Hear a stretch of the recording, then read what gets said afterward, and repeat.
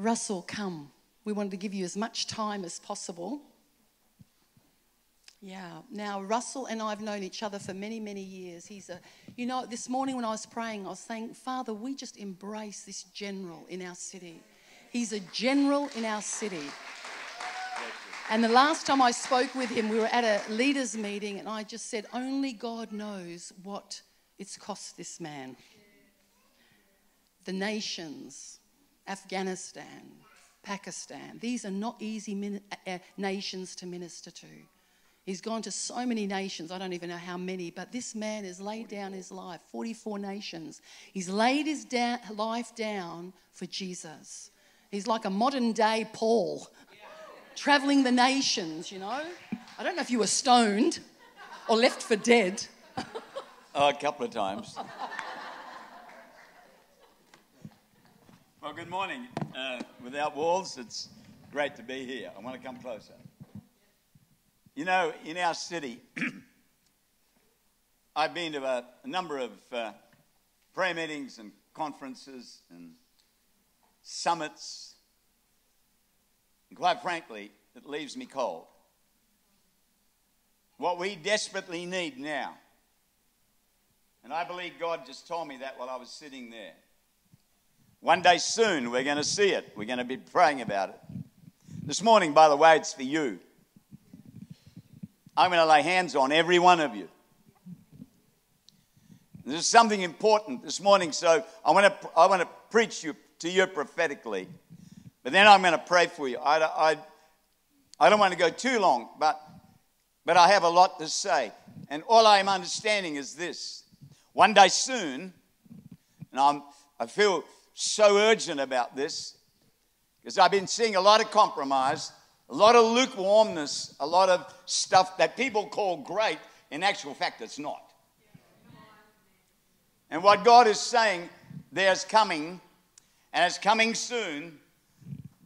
That's what this city needs, like a breaking and a cracking in such a great manner, in such a way. It's like an icebreaker going through and breaking large boulders of ice and moving it out of the way. And God is going to have to move. I believe he's going to move a lot of things out of the way so he can have his way. Because there's one thing he's doing right now. He's taking back his church. He's taking it back. Because man has had it for too long. And I want to say to you that Jesus is not mocked. Whatsoever a man sows, that will he also reap. On the day of Pentecost, the scripture says something unbelievable, because from all around the world, God brought the world to Jerusalem on that day. And he brought it for a reason.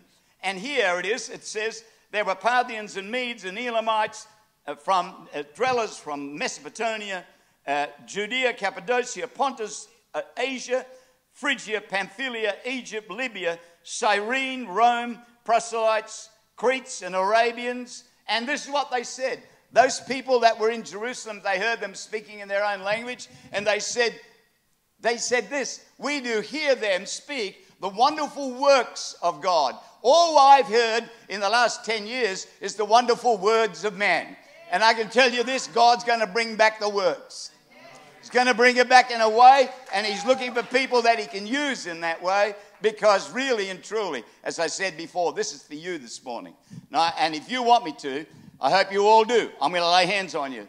And you are going to carry something, because I understand that Acts chapter 3, it startled me as I read it. And I read it so many times, thousands of times. I read it again recently, and it says here, Peter and John in chapter 3, verse 1, went up together into the temple at the hour of prayer, being about 3 o'clock in the afternoon. And a certain man lame from his mother's womb was carried, whom they laid daily at the gate of the temple, which is called Beautiful. Beautiful means good timing. Good timing. God always has good timing. He never has bad timing. You were saved on good timing. You were healed on good timing. You were blessed on good timing. You met your wife. You met your husband on good timing. God is always a good timing God. And it says here, who seeing Peter and John enter into the temple, about to go into the temple, put his hand out and ask for money. And Peter, fastening his eyes, listen carefully, Peter, fastening his eyes on him, said, look on us. Look on us. Look carefully on us. And then he said, silver and gold have I none. And bang, he came out with the great and the unbelievable words. But such as I have, give I unto thee. Then he grabbed him by his hand, yanked him up. And he, leaping and praising and jumping and praising God, he was completely and utterly healed. You know something? There's a difference between silver and gold have I none, but such as I have. Big difference between the two. If he hadn't have grabbed him by the hand and pulled him up, that guy would have still been lame. I wonder how many times you have something, but you don't give something. And this is about that this morning. So I want you to grab it. I want you to get it because it's important. It said, we do hear them speak the wonderful works of God. The word works is in the Greek. It means the working of miracles, the glorious greatness, strange, extraordinary, astonishing wonders. And I look at the church and I say, where are they? I went to a prayer meeting the other day and I heard 4 people preach. That was disgusting. And people got up and said, oh, how wonderful. I had this strong prophetic word in there. I thought, no, I can't bring that. I had to walk out. You see, strange, extraordinary, astonishing wonders. Some people go, well, I got baptized in the Holy Ghost. I can speak in other tongues. Whoop-de-doo, so what? And I wonder how many have great gifts, great callings, great purposes, great destinies. And I see it in the church all the time. And it dies on the vine. It never gets realized. I wonder as I look around here, I wonder if there are nation shakers here. I wonder if there are miracle workers here. I wonder, I hear an amen. I wonder if there are miracle workers here. I wonder if there are somebody here that can go and break a nation open. Jesus did. The Apostle Paul did. Every one of those guys did. Every one of those women did. And there's coming a time very soon. God's going to have his way. And we better get out of the way. That's all I can say. We better get out of the way. You see, was tongues a means to an end, or was it an end in itself? You see, I love it what they said, you know, the whole essence of how it took place. But when all those people gathered together, you know, those guys were from Turkey and Greece and Iran, Crete, Libya, Italy, Arabia, the whole world. We do hear them once speak the wonderful works of God. My God, I want to see that. I want to see it in the church. I want to see it in the church. I want to see it in the prayer meetings. Don't you? Aren't you guys hungry for something extra? I wonder how many times we stretch the truth. And God is looking for people like that this morning that he can actually use. Here, this wonderful thing, 18 nations came. It mentions about 18 nations. In actual fact, there was probably 20 or 30 nations in Jerusalem. Every one of those people went out there and affected their own nation by what? By what they carried. This morning it's about what you carry, nothing what you say. I don't hear what you say. I want to hear what you carry. I want to see what you carry. That's the difference. If you carry it, then you better use it. And God is looking for those people. He's looking for young men. He's looking for young women. He's looking for the middle-aged. He's looking for the old. We have so much to give. But don't say you've got much and do little. God is actually saying so much. You see, what do they hear? The phenomenal, strange, astonishing wonders of God. 120 Jews in an upper room. So what were they hearing?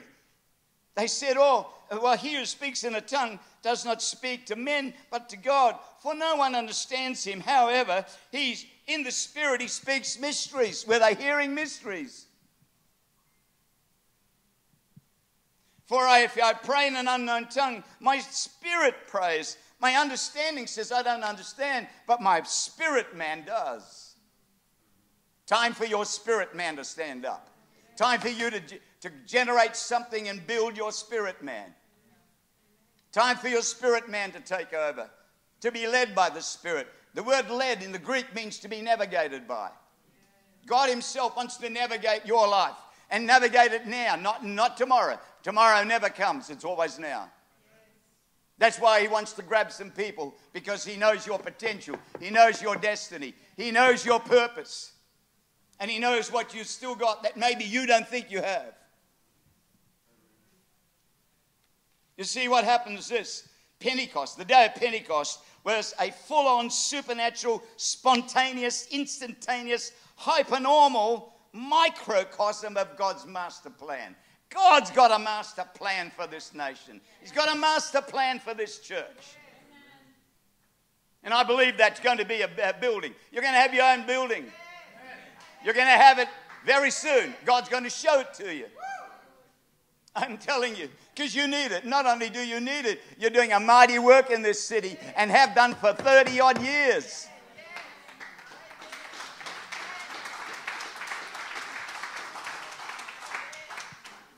I used to miss going to have a coffee with that bloke of yours.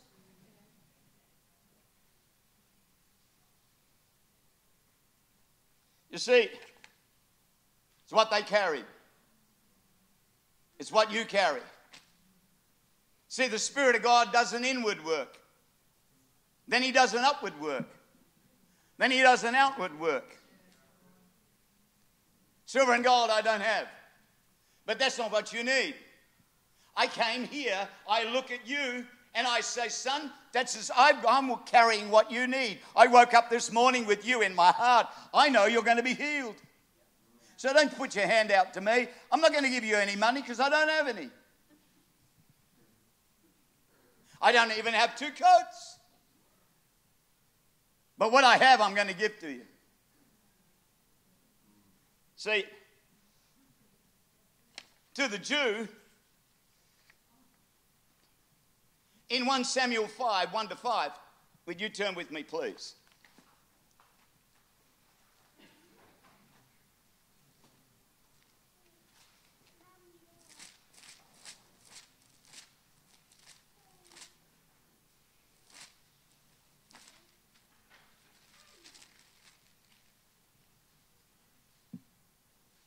And here's this wonderful story of the Philistines doing something stupid.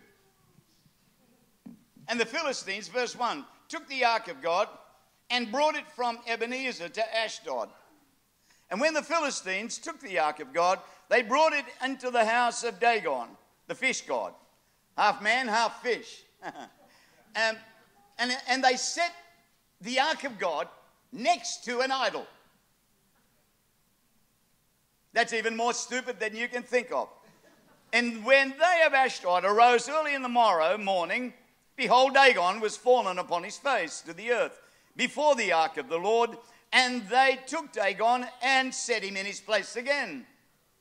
And when they arose early in the next morning, behold, Dagon was fallen upon his face to the ground before the ark of God, and his head of Dagon was cut off, and his hands were cut off, and only the palms of his hands. So if your head's gone, you can't speak. If your hands are gone, you can't do anything. And it was like God saying, shut up. I'm going to cut your hands off as well. You see, I'm the Lord. I take over. Jesus won the victory at the cross. He gave that victory unto you. He gave it unto me. And all I'm saying is this. When I first went overseas and I landed in India, of all places, I didn't know what I was going into. I had no idea. No one ever told me what it was going to be like, what kind of food, what kind of atmosphere, what kind of people. Now I know Indians, don't worry. I can preach like an Indian too and talk like one.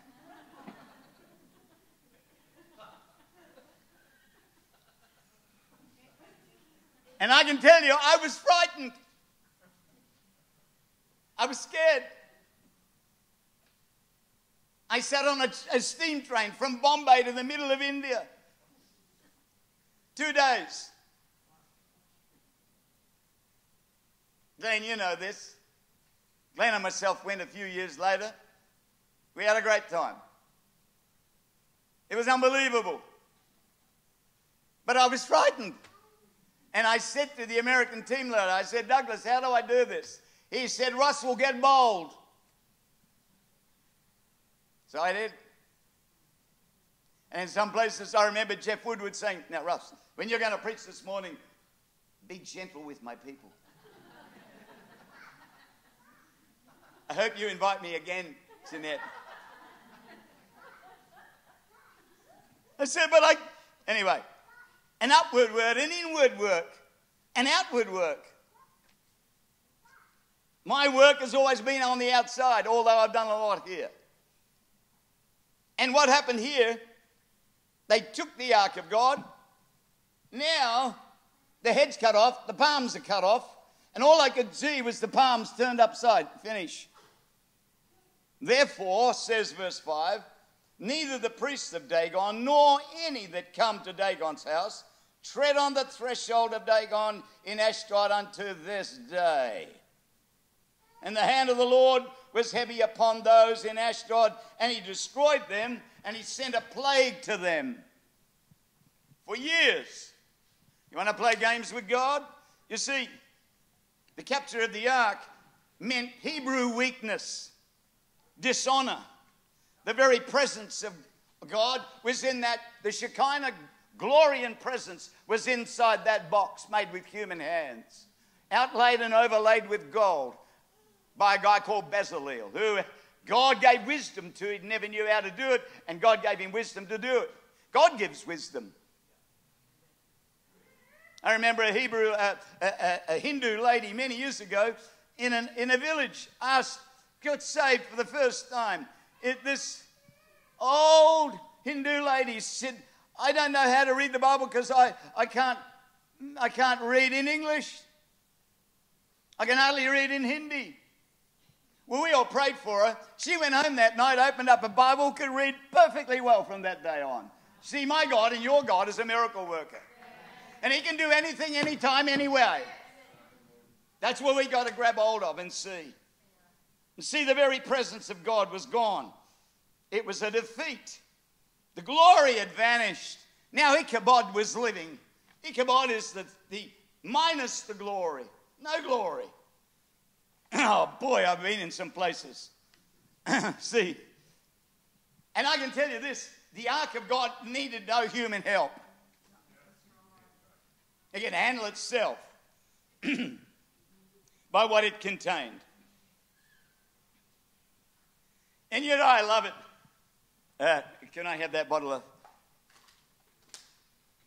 Thanks, Jeanette.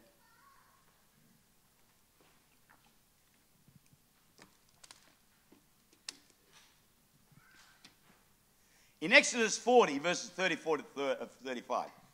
Exodus 40.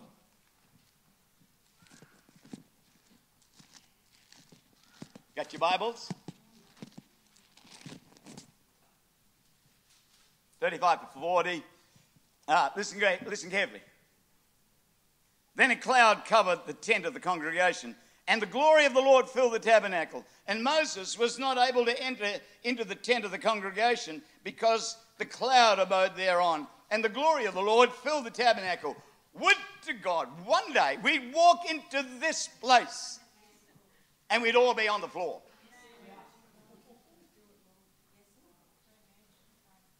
And getting healed, and getting saved, and getting delivered. and getting blessed. Trouble is, we got to grab hold of it. We got to believe it. We got to speak it. We got to declare it. See, the cloud covered the tabernacle. The glory filled the tabernacle. Oh, I'm speaking other tongues. So what? It's like the English pastor called David Parsons, gone to be with the Lord. He had an Anglican bishop come to him and said, I want to be baptized in the Holy Ghost.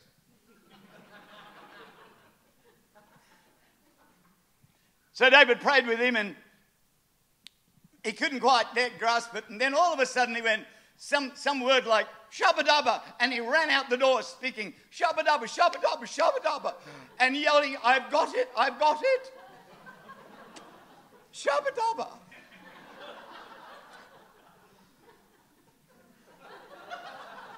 And David was a week later in Kenya, and he was standing in the back of a shop and there's a big crowd there, and he heard this Anglican bishop go, shabba-dabba. And he went, oh my God, he's here. He pushed through the crowd,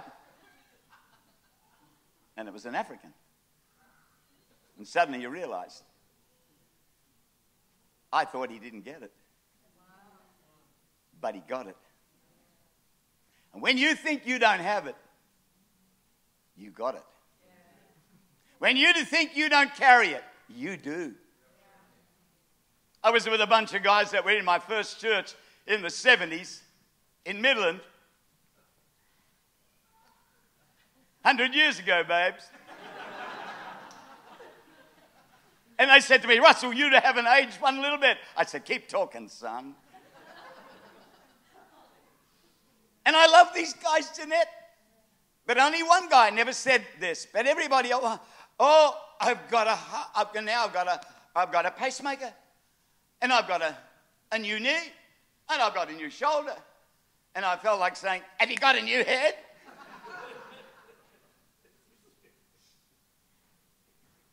You want to speak it? You'll get it.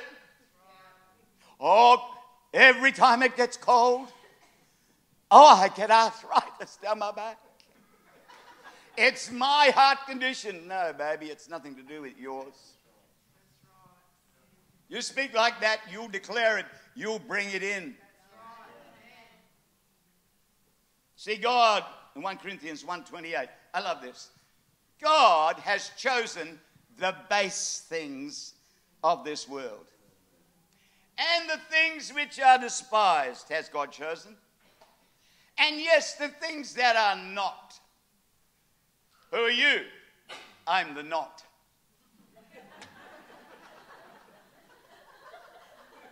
Not what?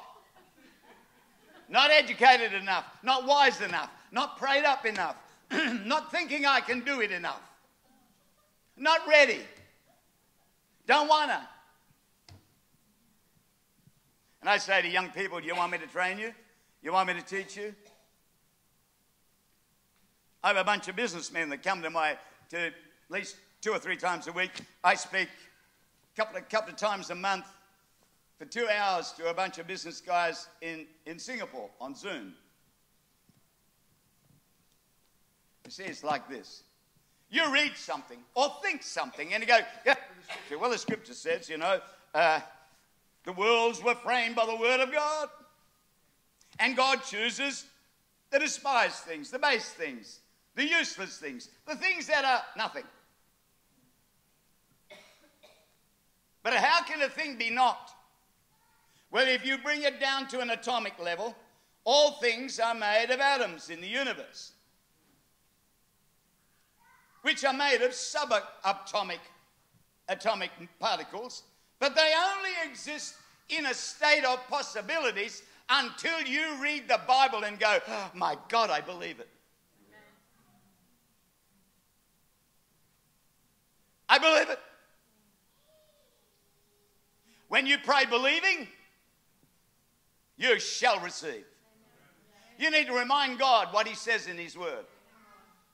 All things are possible to him who believes. I can do all things who gives me strength.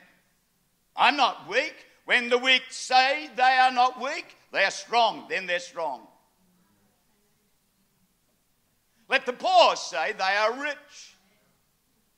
Let the hungry say bread's coming. Who was that great man who lived in England?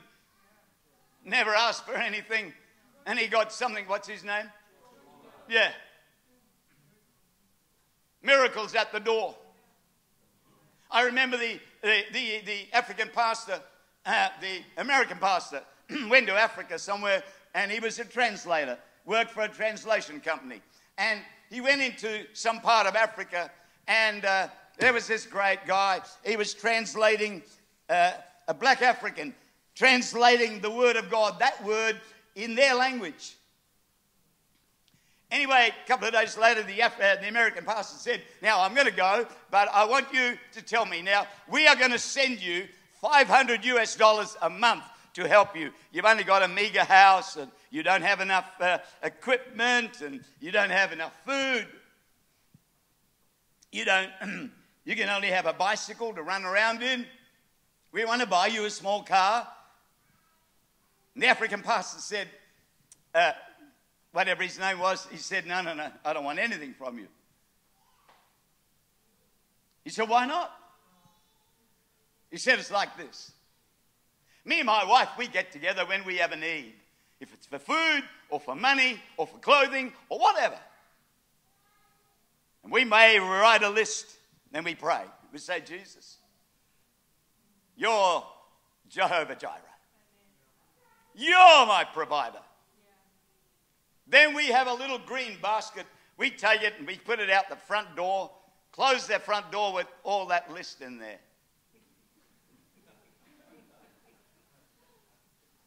Hands up those who do that. And he said every morning when I do that, I open the door and that basket's full of all that I need.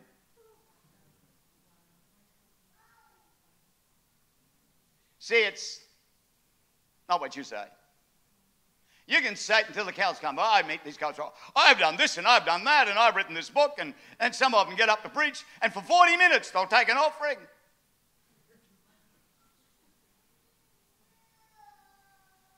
No. You're not going to give me any money. God has given me everything I need. Where did it come from? The cross.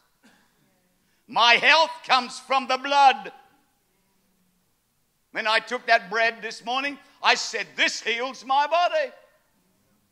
You see, many are the afflictions of the righteous, but the Lord delivers him out of them all. How many? All. How many afflictions? Many. Who from? You know who. See, God wants to do something. The concordant literal translation says, so what things being observed has not come out of what is appearing. Your faith will bring something out of nothing, always. Your faith observes those things that are not, and gives it substance, and gives it appearance.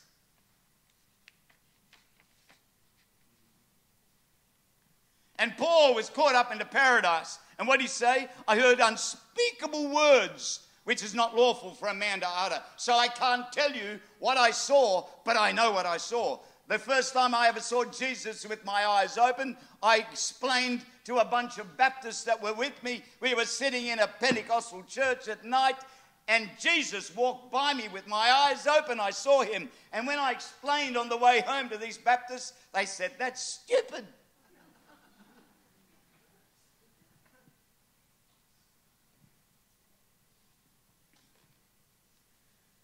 They brought the sick and laid them in the street, that just the shadow of Peter passing by would heal them.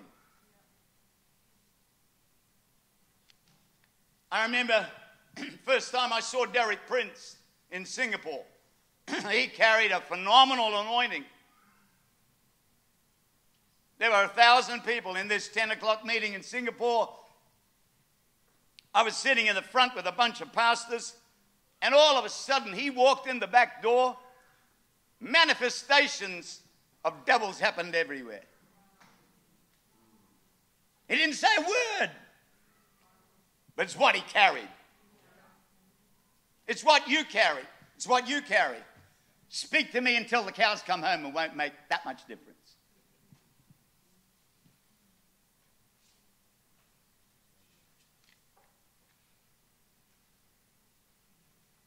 Paul said, I'd rather boast in my infirmities rather than complain of them. The Dalai Lama said, Jesus of Nazareth, like Buddha, had reached a high state of enlightenment.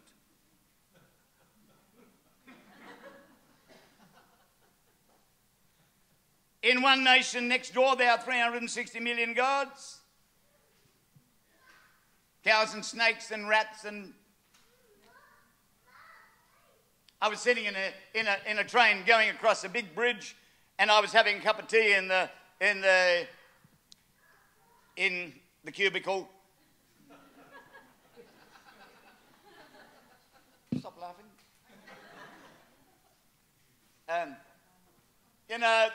That car where you get your food and drink. Indian sitting next to me. I said, hello, my name is Russell. Hello, Russell. My name is Mr. Ratnam. I said, hello, Mr. Ratnam. Hindu. Ah.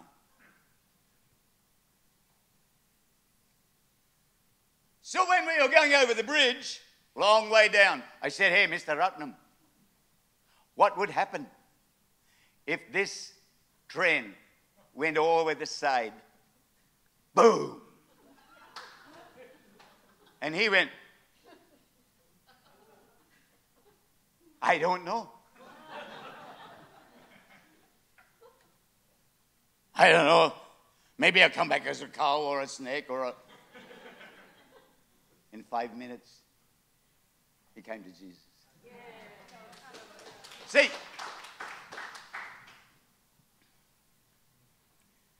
there's another religion that says, oh, Jesus is not divine. How can God have a son?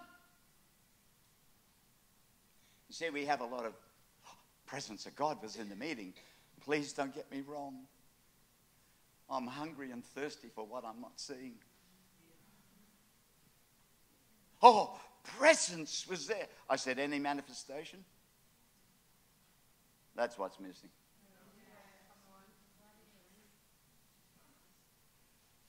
You've got more than you realize.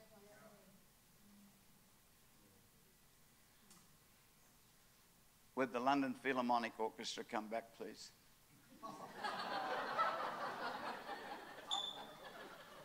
Hey, hello, where? Keep going, keep going.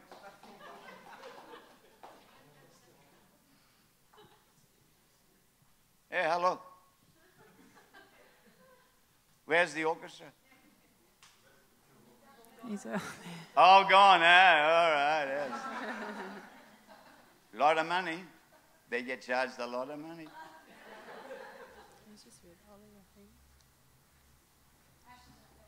Are you ready to carry? I ask again, are you ready to carry?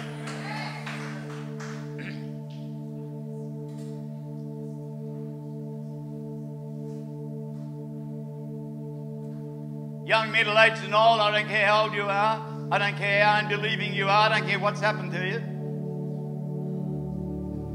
What if I make a mistake?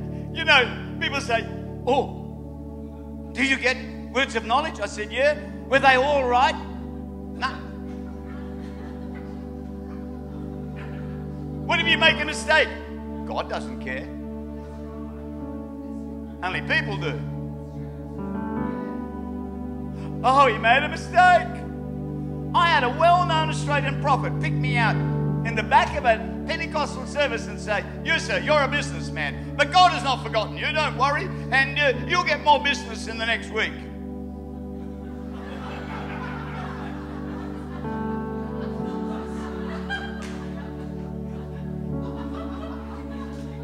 And the senior pastor rang me an hour later when I got home, and he went, "Oh, Russell, I'm terribly sorry. That bloke didn't know what he was talking about." He's a well-known Aussie prophet. And about 12 o'clock in the night, the prophet rang me. I said, "Oh, don't worry, brother. We all can't get it right. I've had egg on my face many times." What are you shaking your head for?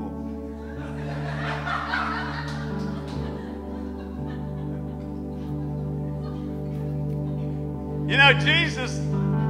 Yeah, come on. Do you know this is true. Years ago, first time I actually heard Russell speak, I wasn't married to Phil or anything. I came to New Day and I was sitting there, and I think I'd sung a song. They'd asked me to sing a little item. I sang a little item, and this loud guy came up and preached. Loud shouting. Anyway, I'm in the prayer line, and he begins to pray for me. And he begins to prophesy over me. He goes, You're gonna sing to hundreds of thousands of people. I'm going, just because I've had the guitar and I sang for a few people. And you said that. You said you're gonna sing in front of hundreds of thousands of people. I, in my heart, mocked it. That's the other end. I mocked it. I haven't got a clue what he's talking about. I'm not going to sing to hundreds of thousands. I know I can sing if the Lord puts the anointing, but no way. But you have really went on about it. You know what? Within the year, I was in China singing on a television station, singing to hundreds of thousands of people. So it goes, do you know what? God's not limited even where I rejected the word, but God didn't. That's a true story. I've still got a great big fan. Some have seen it. I've got a great big Chinese fan that was presented on this television show. Amazing.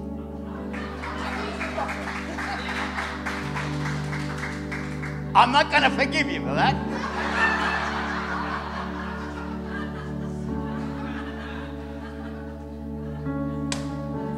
When, you see, the whole essence of praying in a tongue is to change the spiritual atmosphere. When you change the spiritual atmosphere, you change the natural atmosphere. You speak it in the air and declare it to God. Watch Him move on the earth. Oh, I pray in tongues. Babble, babble, babble. For 5 minutes. I tell you, in my age, God's done something new in me, bro. I tell you what, I'm on the hot trail again. I said, Lord, open those stupid borders and let me go. Okay, finish. Finish. Are you ready? Can someone take this over there, please, Rog? Can you grab me? Grab the over there.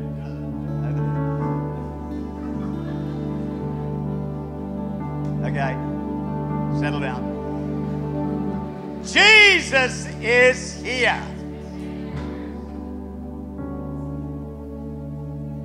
Where are you going, Wanda? Good, very much. You're not going anywhere. Are you ready to carry? Well, get up and come out of here. Straight lines, straight lines, straight lines. Rog, can you bring that water to me? I'll put it there. Straight lines, straight lines, straight lines. No talking. Oh, shukran. Merhaba. Sige.